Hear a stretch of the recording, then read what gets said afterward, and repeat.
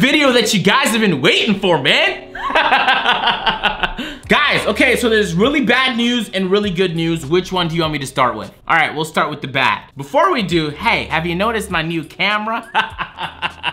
Guys, I look beautiful. You can see my sweat. It's like take 4 right now. All right, so check this out. In my last video, I brought out my main man, Agent Beamstar, and he was telling you guys about 2K support out of control, banning the wrong people. Yo, late last night, we got another wave of people being banned. And I can't verify the truth of this because there's a lot of people just taking screenshots and reposting them and lying for no reason. But there were some people saying they were console banned, and I was just like, wait, what? I only thought PlayStation had the ability to console ban people, but I could be wrong. So this is basically the situation, and I'm gonna say it out loud, and you're gonna be like, it's gotten that bad? Yes. So I placed second place at a perk event. Wow, I'm a fantastic player.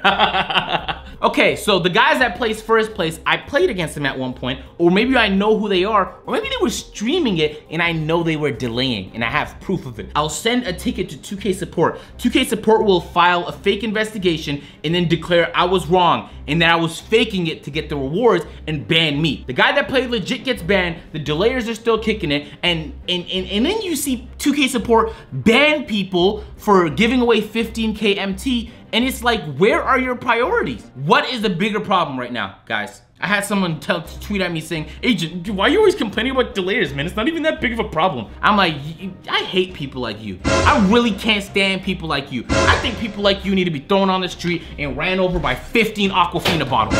Dead ass. There's some people on earth, guys, I know, it's gonna be tough to believe, that genuinely, deep in their heart, believe that if they're not experiencing something, that it doesn't exist. Those are people I call, I don't have a name for them, man. I don't talk to people like that. I'm gonna keep it honest. It happens a lot in any competitive environment. If you're a YouTuber, of course it happens even more to you because you're a target. There's not a lot of them, but there doesn't have to be. All it takes is one in a playground to ruin like 70 people's experience. Anyway, that's not what I wanted to argue here. All I'm trying to say is 2K support, stop banning the wrong people. 2K, you literally have to hire people in 2K support because those guys in the live chat don't know what they're talking about. That literally play the game. I need tryhards. When I'm hitting up 2K support submitting a ticket, I need the biggest of tryhards there answering my question. I'm talking about the guys who are already 97 overall playing my career day and night. Because when you have these guys that don't know 2K, they're making the wrong decision because they're not informed. They don't have the knowledge. Anyway, I just want to put that there because the situation continues to escalate. I'm gonna keep it honest. I was gonna bring Agent Beamstar on for this story, but I've been seeing the love you guys have been showing for him in the comment section, and I don't like it. Y'all like him more than you like me, man. It's like that, huh? I'm gonna keep him in the pocket for at least 2 weeks. All right, so check this out. I have some good news. So I was kicking it in Pro-Am, just being bored. That's what I was doing. I was being bored. And it kind of just came at me like a ton of bricks, and I just thought to myself, how is it 2 months into NBA 2K19's launch and Pro-Am is literally not playable? Well, I mean, you could play it, yeah, but the one feature everyone was looking forward to is not working, private matchmaking. So I don't DM Ronnie and Baluba too much because when I do DM them, I want them to respond. I want it to be something important. But I was like, man, I had to DM my man's Mike Wang. I was like, Mike, we literally haven't got an update in a minute. What's going on with Pro-Am? Honestly, like 2 days went by and I was like, wow, so it's like that, huh? Because anytime you have a lot of followers, if you DM someone or reply to someone, they always get a notification on their phone. So I was just like, man, he didn't even want to reply to me.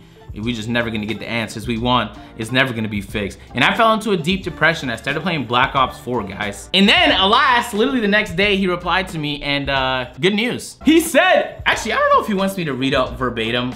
Is that allowed? I don't actually know, it's private messages. So let me paraphrase. Basically what he said was a few days ago, they put together a server side update. So on their side of things, they did an update to fix some of the matchmaking issues in Pro-Am. He said, and I quote, the online team is also working on some client side fixes to be released by the next patch. So initially when I heard that, I was like, so we have to wait till patch 1.06 to get the full update so it works properly. But then literally all the tryhards in the Pro-Am community were like, hey guys, it's working. Private matchmaking is working, guys.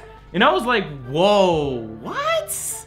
What? So immediately I got really, really excited. I got in my Prime facility, I made my team, I brought back the game breakers, man, we're gonna go crazy. Started working on my pure sharpshooter. I need that guy ready and prepared for Pro-Am. In my videos, you guys have been seeing me use a play sharp. And of course, my beautiful slashing shot creator. My pure sharp, when that's ready, I'm gonna go crazy. As I told you guys a million times, Pro-Am is the game mode I am most excited for in 2K19. And weirdly enough, I am enjoying Park way more than I did in 2K18. And so I didn't even have any immediate need to go to Pro-Am this year. I fixed my latency issue by using a VPN, so I'm not complaining about that 24/7. So it's like, yo, take this in. We have good news in the NBA 2K community. And I know that the good news is that a game mode that should have been working at launch didn't work for 2 months, but now it's working. But yeah, like, is this sad that I'm getting excited about that? It's pretty sad, because for any other game, it would be like about time. About time you finally fixed the issue. But on 2K, we're like, oh my God, guys, take a look, man, it works. I don't know why it was so complicated. I don't think private matchmaking is a particularly confusing issue, because I haven't seen any other dev team on any other game get it wrong. Part of me believes that like 2K tasked like one person and they gave him like 2 hours a day to allocate to fixing the issue.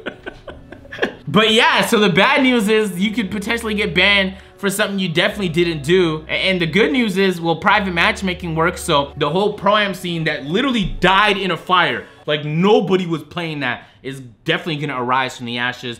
Tournaments are gonna start popping out of nowhere, and I got some plans, ladies and gentlemen. Let me just say I got some plans. So I definitely want to get in my reps on Pro-Am, because I'm pretty new to it. From what I understand, there's not much different from 18 aside from the gameplay differences. Hey, that's where I'm gonna end the video, ladies and gentlemen. If you missed my 2K18 Pro-Am videos, they were some of my favorite videos I've ever uploaded, and all of them did well. I'll leave a playlist here, watch this video here, click the card above, like, subscribe. If you don't do at least all of those things, I will find you. And don't make me find you.